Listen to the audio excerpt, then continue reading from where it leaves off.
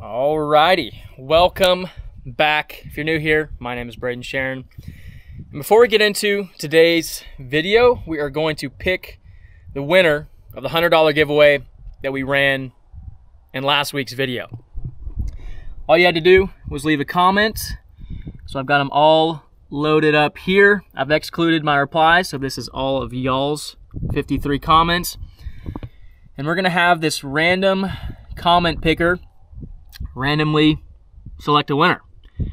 So hopefully y'all can see this. Here we go.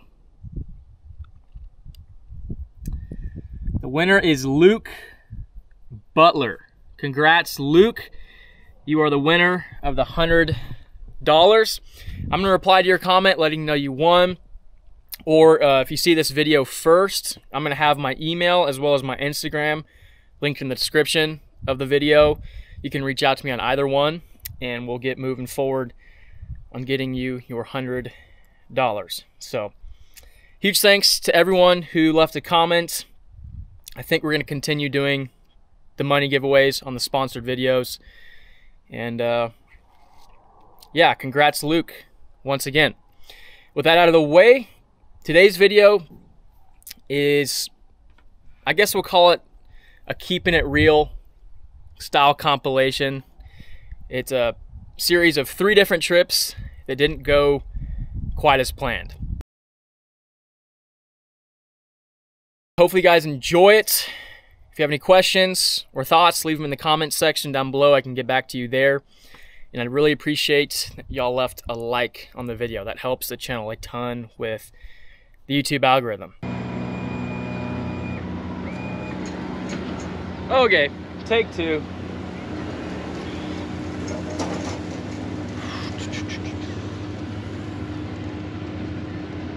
Well, we just launched at another jetty early this morning before light. And it was way too rough just to make it out of the jetty. So it is now 8 o'clock. We made a couple phone calls, switched gears, and we are now at a bigger jetty that we should be able to get out of because it's wider, less turbulent. Because out past it, you can see it's calm. Got some rods to fish. Plan is to go look for cobia. Got some live bait. We'll also fish for snapper maybe. And if the water is clean, then we are going to hopefully dive, but not counting on that. Not expecting it to be clear, but we have guns if it does end up being clear. So yeah, we're gonna get rolling here. Hopefully this time we can make it out the jetty. This is what we're rocking. I got 50-pound fluoro leader and then just a, I don't even know what size, but a J hook.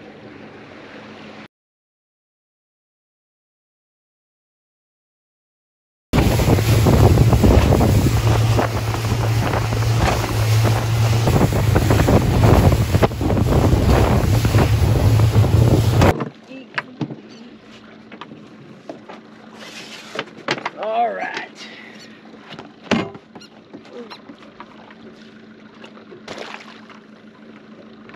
Floats.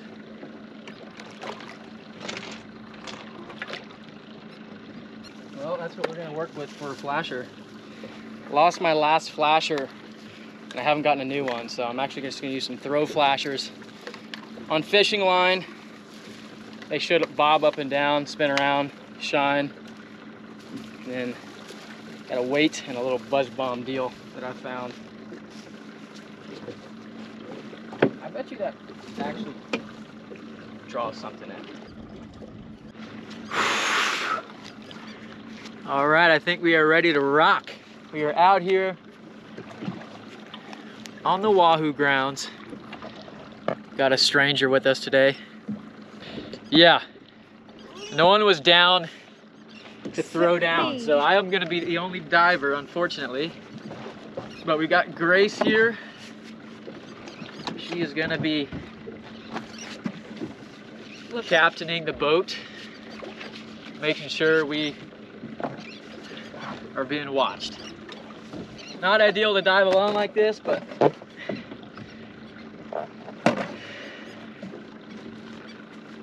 conditions look so good. Had to come out here and try it. Let's rock and roll.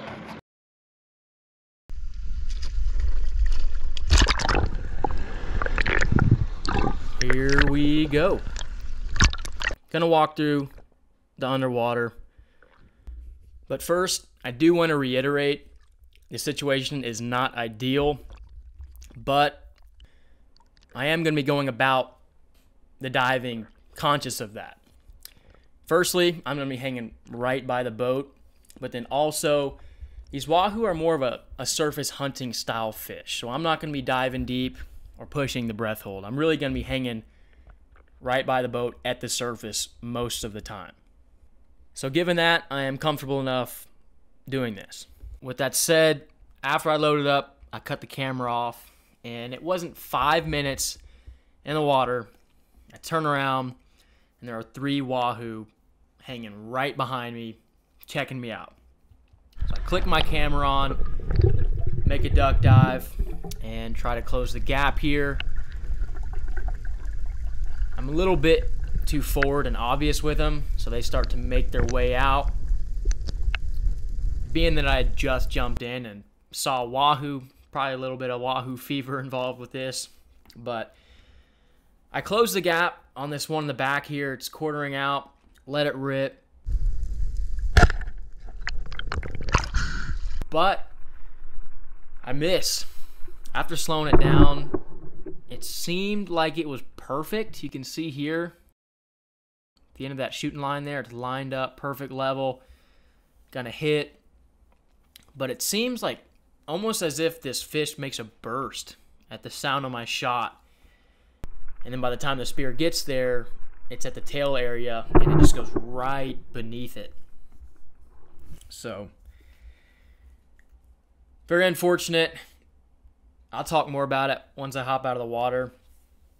But immediately after the shot, we've got 3 sharks that show up.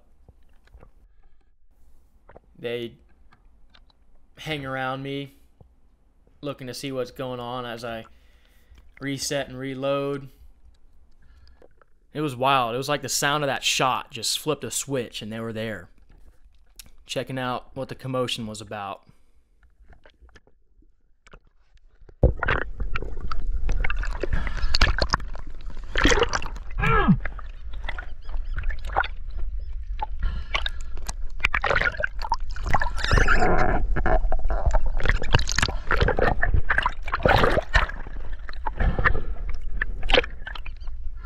And that is about all the action for the diving. I saw, I think, another wahoo or 2 way out in the distance, but could not get close like this first run in, and really just hung out with these sharks for the remainder of the time. Made some more dives. Spent a good while looking for more wahoo around this buoy. We're diving a buoy. But aside from, like I said, I think seeing a couple more way out in the distance, no more luck.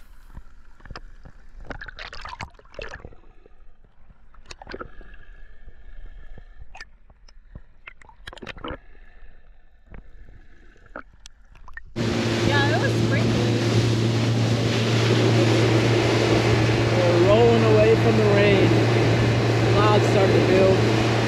That's the way it goes with the wahoo. You're either 0 or hero. A lot of the times out here, you get 1 shot. You're lucky if you get more than 1 opportunity. Today was one of the days that I only had 1, which is still cool.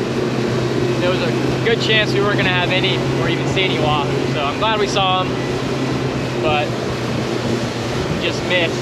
With this dirty water, these fish come in close, and then whenever they're swimming their way out, you know, I get worried, or I got worried that I wouldn't see them again. So that's why I kind of rushed the shot there. They were making their way out. If it was cleaner, I probably would have taken more time, been patient with it, but whatever. Also that particulate, I don't know if y'all can see it, but All that stuff in the water made it hard to judge distance. I don't know if I shot over or under that fish. I'll have to look back at the footage. Oh, See 'em. oh, jacks everywhere. Gosh, dang it. They better wreck me. There's tons of jacks right under us. 100% about to get smoked.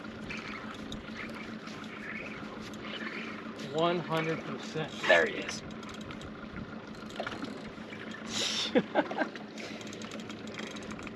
Grace, you want to fight a jack? I don't know. I'm gonna rig up that other rod for you. Look at them, there's a bunch right here. Big school. Jesus.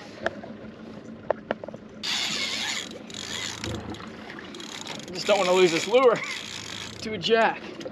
Look at them all. You see that? Yeah. Tanks. I don't know why they're so shallow.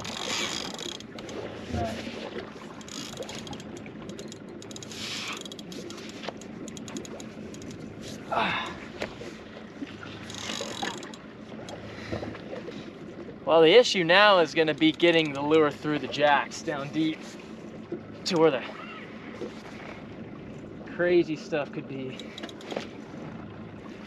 Pretty big girl. Oh. Please don't have my lure cut in half. Nah, it's good.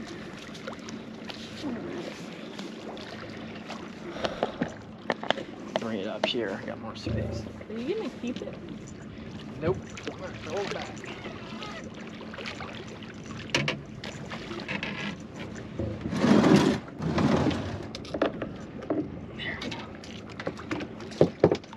Turn the sun back now.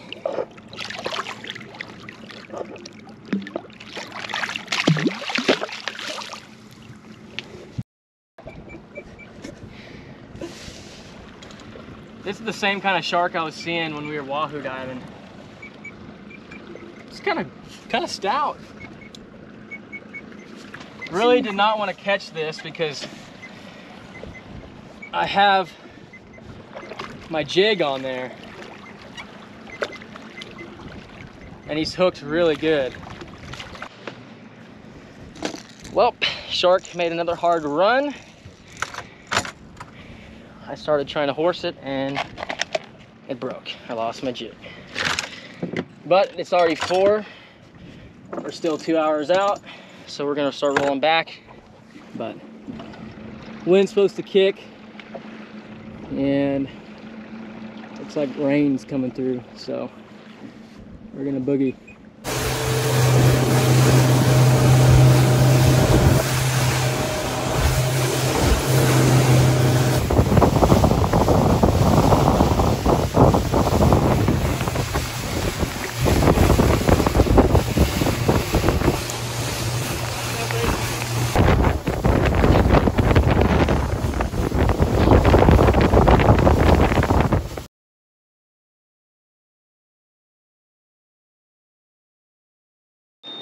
All right, well, storms have been relentless this morning. It's currently around noon and they've kind of dissipated or they've moved off. We've still got some inland here and then some stuff south, but it's already noon and they could still pop up, so don't think we're gonna send it offshore like we planned, at least far. So we don't have to worry about that again. I got a little dicey there for a minute. But yeah, we're just gonna stay here around the jetty. Might jump in if we like the clarity. Right now it's kind of iffy. If not, I've got this really juicy looking 2-ounce jig and try to stick a redfish. Try to make something out of the day. It's really nice and calm now, but those storms coming through brought in a lot of wind and lightning. How big were those waves when the storm came? It was just like real deep troughs. 3 feet at 2.5 seconds. Yeah, like just super stacked 3 foot, blowing 20, 25. Not ideal. Yeah, when it was white capping in there, I was like, Yeah, I didn't mention white cap. All right, so we decided to dive. Here are highlights of all the fish I saw. Visibility isn't anything to get super excited about, but it's doable. So we figured we'd try to make something out of the day and maybe shoot a few mangrove snapper and just check things out. Diving the jetties is always eventful and can be a blast if you can see and the current is manageable. Spent a lot of time diving jetties, and just for reference, you might have seen something flash across the screen changing the watercolor a bit there. I actually enhanced the picture so y'all can see and make out the fish a bit better.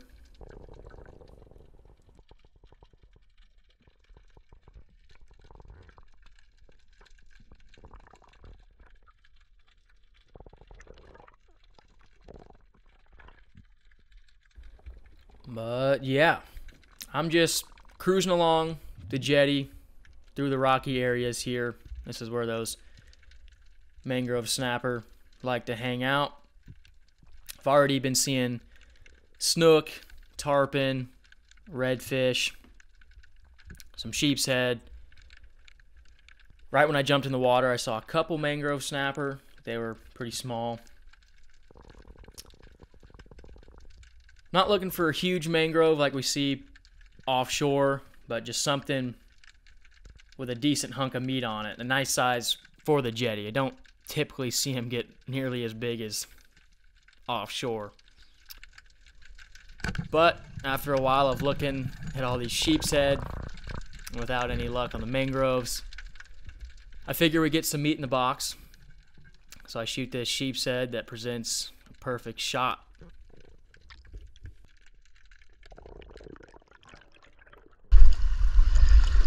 Nice sheep's head. Let's kick off the jetty diving. Nice, that's a solid jetty mangrove. there was two that like rolled in side by side over here. Uh-huh. I saw some little ones first and some sheep's head, snook. There was like a little drop that had some activity around it. Yeah. And I kind of just did a little like dive down and I was like hanging around and man, they came like right here and there was two of them. So George ends up getting a nice eater mangrove snapper. Like I said, we don't really see him get as big as we shoot offshore, but for the jetty, that is a shooter all day.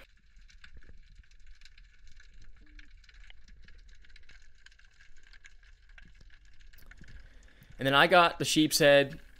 I prefer eating and hunting those mangroves. They're more elusive. But on a day like today, when I just can't find one, I will take that sheep's head. They taste great as well.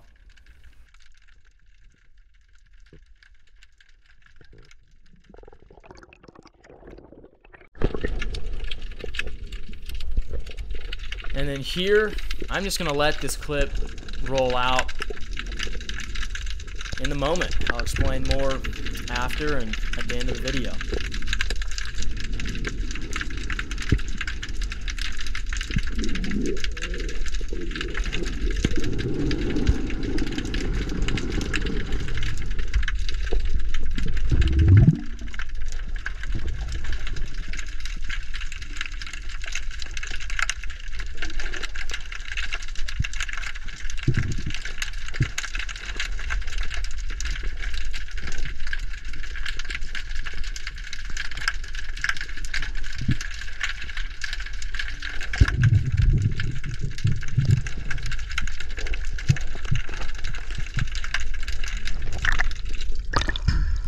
Yo!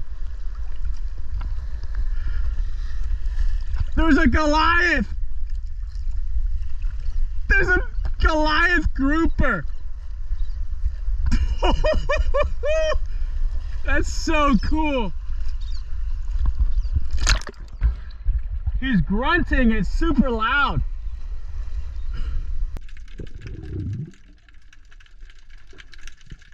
first Goliath grouper I've ever seen in Texas. I was not expecting to see that at all. So pretty astonishing encounter, to say the least. Goliath grouper down this way are very, very few and far between. And I'll talk more about it at the end of the video, but just wanted to say, for here, that was pretty wild to see. So yeah, that about made my trip. Really awesome.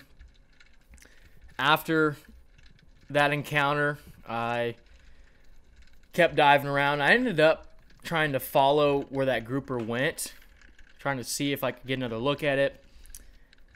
Without luck. Once it kind of flicked its tail, it stirred everything up, and I lost it. But saw quite a few more redfish, snook, sheep's head. Here's a pretty big school with some shooters in there. Decided not to shoot anymore. There went a big bull redfish out of that crack. And here are some nice speckled trout. I saw some black drum earlier too. I don't know why I didn't shoot it, honestly, in hindsight. Maybe I was paying attention to the other fish and didn't even think about it. Maybe I thought it was a sheep's head. I don't know. Here's another shot of some sheep's head. Saw quite a few more shooters, but didn't want to clean any more fish. I decided after shooting that one, I was good. We're actually going diving again the day after this trip and then the day following that. So wanted to get some meat to make worth of the trip, but not stock up on sheep's head. If I was going to stock up, I want some of that snapper. But yeah, these are the rest of the fish shots. I'm just going to let these roll out, and then I'll pick back up at the end of the video, talking a bit more about that Goliath.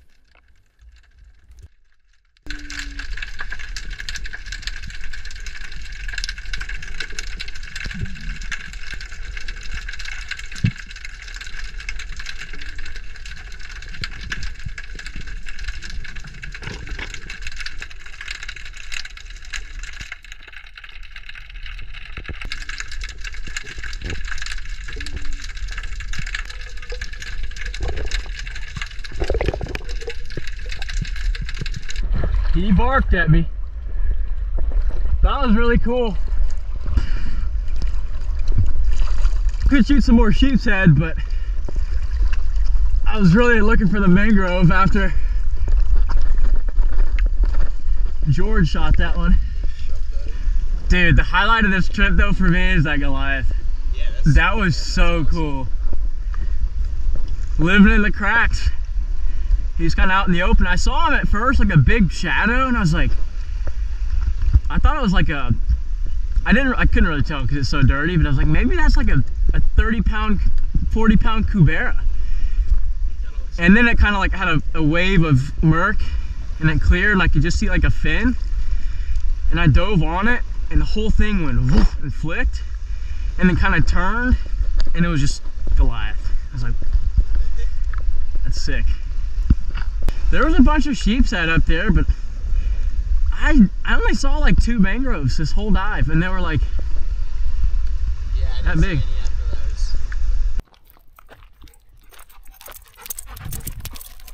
Well, that about wraps it up for the compilation. 3 trips that didn't go as planned.